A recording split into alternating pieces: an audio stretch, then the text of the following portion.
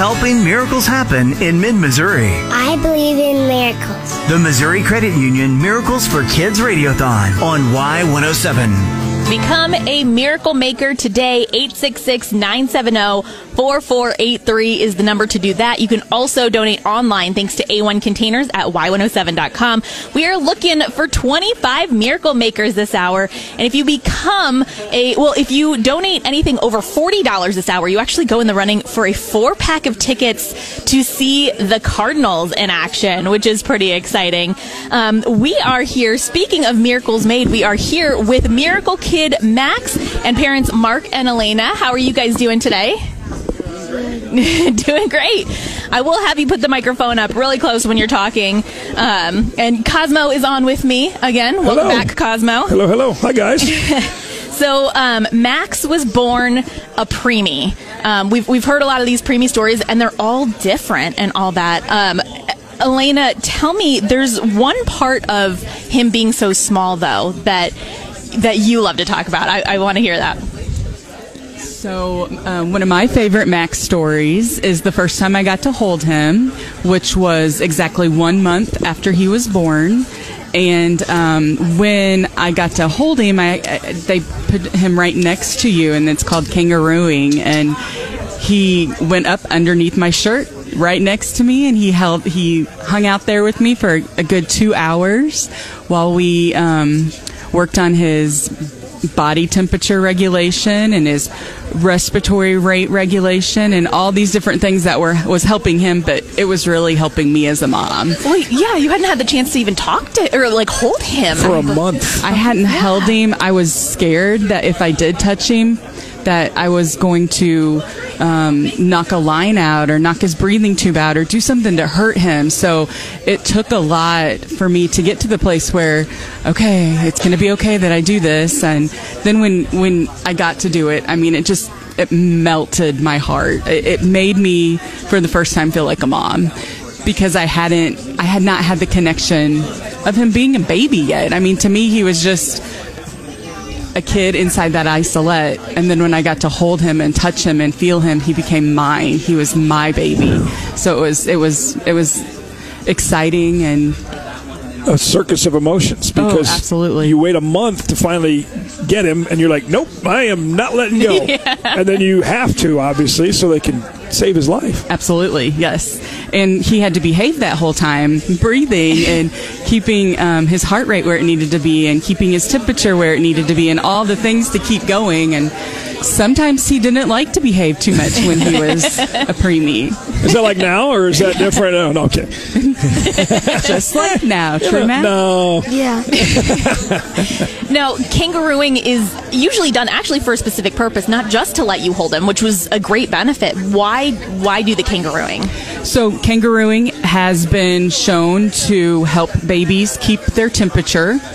So that would mean like he could come out of the isolate, he could keep his temperature without having to have all the extra heat within the isolate. It also can help regulate their breathing pattern to be more normal. That would help him to start being able to get off a ventilator. And the same thing with heart rate, keeping his heart rate in a safe and more normal time. And so all of those things, him being able to smell me and feel me and hear my heartbeat and things that he was used to feeling when he was inside of me, another reason that it's good for him to kangaroo. Yeah. Well, now you look at all the activities, now you guys are running crazy, basketball, football, whatever. What's your favorite sport to play? Depends on the season? Yeah. Yeah? Okay. That sounds like a classic American boy, right? I just finished basketball. Oh, yeah? Yeah. How'd you do? What'd you like playing about basketball? What's your favorite part? Too many to count. Yeah? Defense. Defense? Okay. Yeah, you look like you could be a little bulldog on defense. Your buddy's slacking a little bit, steal it and run down and throw one up for two, right? Most fouls on the team? Is that what we said? Okay. Oh, sorry. I got the mom death stare. I'm like, I'm just saying what you said. Don't look at me like that. Yeah. So troublemaker indeed is really where we're saying here. I mean, you get to do a lot of things today. I mean, has your life been impacted? I know you don't remember your being a baby, right? But like, has your life day to day been impacted by that? Do you feel any different? Yeah. No. Well, you have. Don't you have something special? What do you call those? You have scars on your wrist from tinsels? Where? Tinsels. Yeah. What were the tinsels? Do you remember? Did you? Yeah. Scars. Yeah. Scars. The IV. From where the IV was. I loved that story that you had said that he came up to you, Alayna, and was like, "What are these tinsels on me?" Well, I mean, that's I had what to they be look like, what tinsels? Where? Show me. I was really concerned. And then I guess we'll just call it tinsels. Yeah. You know what? I like it. It's better than scars, right? Absolutely. Yeah. Yes. Now, I think one of my other favorite parts, because I personally love traveling. I love going to new places. How long have you had a passport now? Do you even remember getting a passport in the first place? 5 years? A long time. Yeah. 2 years old when you first got a passport. I know you're not going to list off a bunch of places that you've been, but I do remember you talking about there was one that you guys had been on recently that you really enjoyed. Hawaii. Yeah. And what was your favorite part of that? It was a cruise, right? Yeah. What was your favorite part of that? Probably going to see the islands and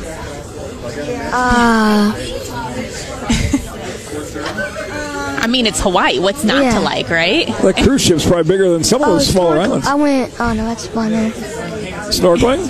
Yeah. Yeah? You have a bad snorkeling story.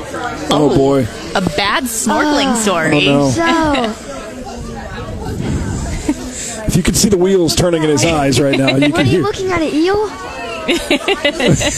Let's just say it's not good that his dad's name is Mark, and there's also a sea creature called a shark.